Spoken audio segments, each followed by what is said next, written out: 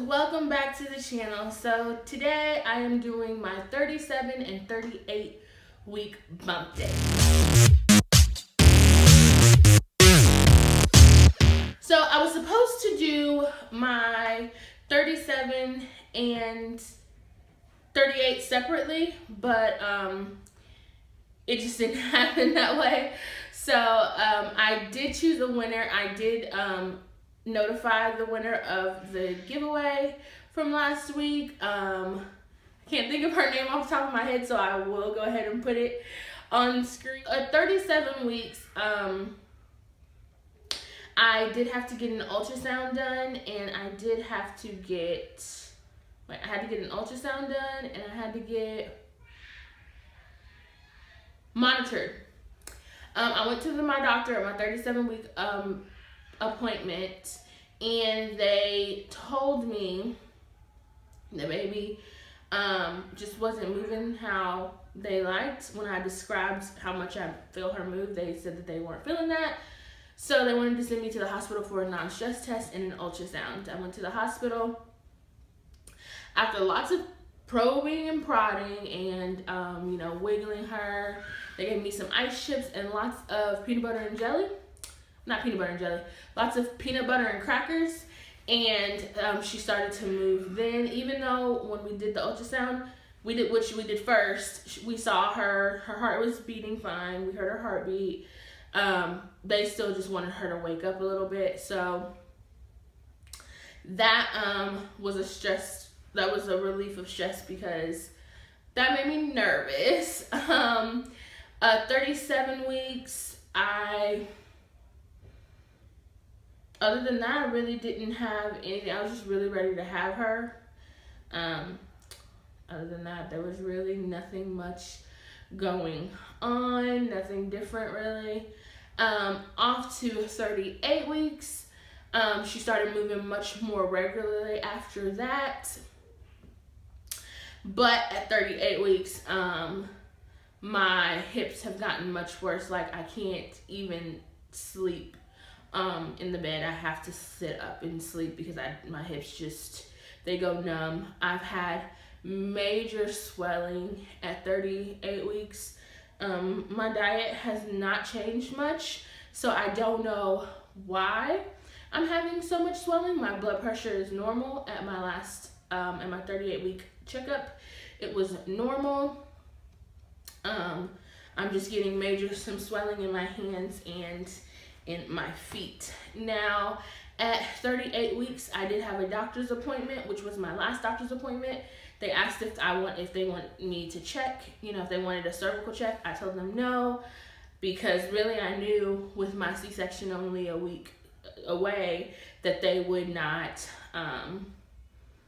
I mean, I would have to have been like 10 centimeters, and I hadn't had any contractions that felt to get me to 10 centimeters.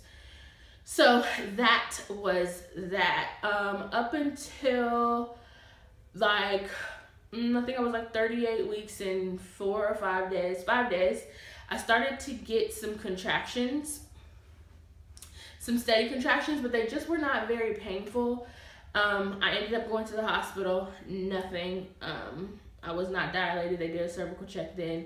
I wasn't dilated or anything, so they did send me home, which really sucked.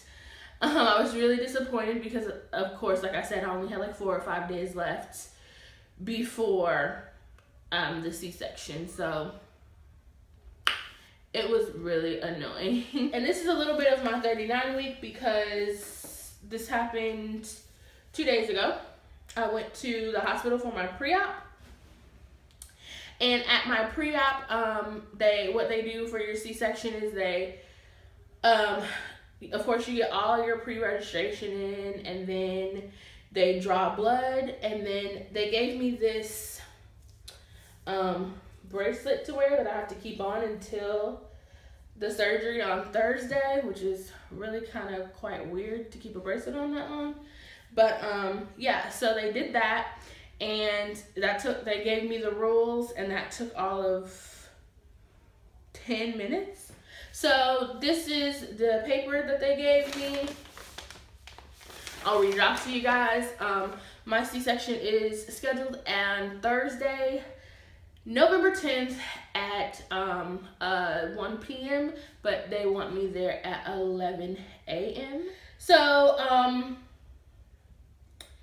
the night before surgery, they do not want you to eat or drink anything, including gum, hard candy, water, etc. after midnight, which will be fun, that I won't be able to eat for like 15, probably 14 hours. That's gonna suck. Do not smoke tobacco products or drink alcohol for at least 24 hours before surgery. I'm like, I thought you weren't supposed to do that at all during pregnancy, but okay. And it says take any medications you usually take unless your physician tells you not to take them. The morning of your surgery, take a shower or bathe with an antibacterial soap. You may brush your teeth, but do not swallow any water.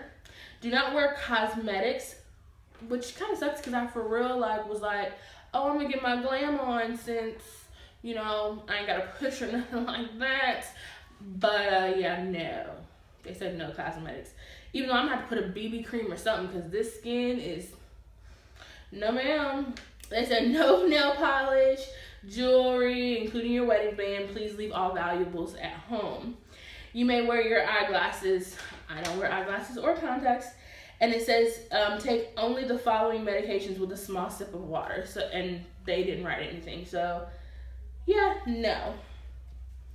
And it says bring a copy of your advance directive. I don't have one of those. And then it tells me in the triage preoperative area, you may have one person only come with you to the pre-op area and into surgery, which clearly will be my husband. And it says space is limited in the waiting areas. Whenever possible, please have family members plan to wait at home until at least 3 hours after your scheduled surgery time before coming to the hospital to visit you. Please leave your suitcase and infant car seat in your car until you are transferred to your postpartum room. So, yeah, that's the instructions I was given. Your hospital might be different, so of course you just don't go off of what I'm saying, but that is the instructions I was given for my hospital.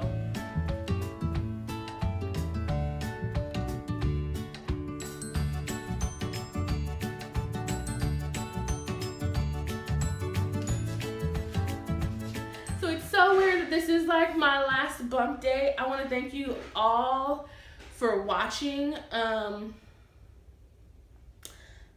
just so thankful. Like, we're almost up to 100 subscribers, and that's really all off of baby videos. And I just want to say thank you guys. I hope you guys have enjoyed watching, and that you'll continue to watch as I show her updates and getting bigger and her birth story and stuff like that. And I'm so excited to be able to look back on these videos when she gets older and see what she put me through. So this is my last bump day. It's the last belly pic that I'll show on a bump date. So yeah, thanks so much for watching, and I will see you all in the next video. Bye.